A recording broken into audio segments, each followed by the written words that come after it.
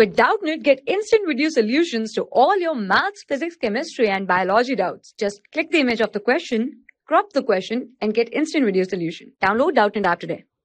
So guys, here in this question it is given that a simple electric motor has an armature resistance of 1 ohm and runs from a DC source of voltage 12 volts. Okay, when running unloaded it draws a current of 2 amps. When a certain load is connected, its speed becomes 1/2 of its unloaded value. Okay, so here we need to find out the new value of current drawn. Okay, so here in this question is saying that we have the armature resistance value as a 1 ohm, so which runs in with the help of the DC source. So the voltage value is also given. So armature resistance RA is 1 ohm. Okay, and DC VDC value is 12 volts. Okay, and also current value I is equals to 2 amps. When the certain load is connected, that means when load is applied onto the motor, its speed becomes 1/2 of its unloaded value, it seems. So here we need to find out the new value of the current drawn. So according to that, we know that back EMF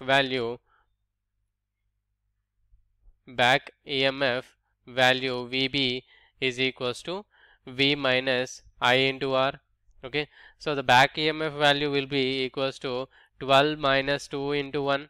Okay, whereas the value of the V is 12 and the value of the current is 2.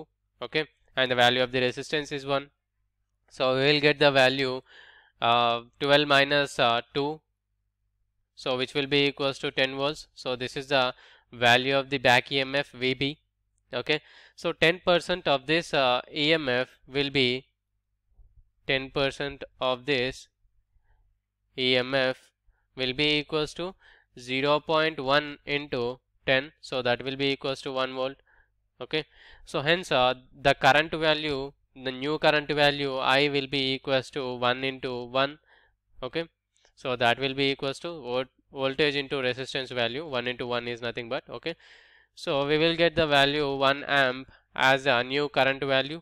So hence the current drawn by the loaded motor will be is 2 plus 1, so that will be equals to 3 amps. So this is the current drawn from the motor value.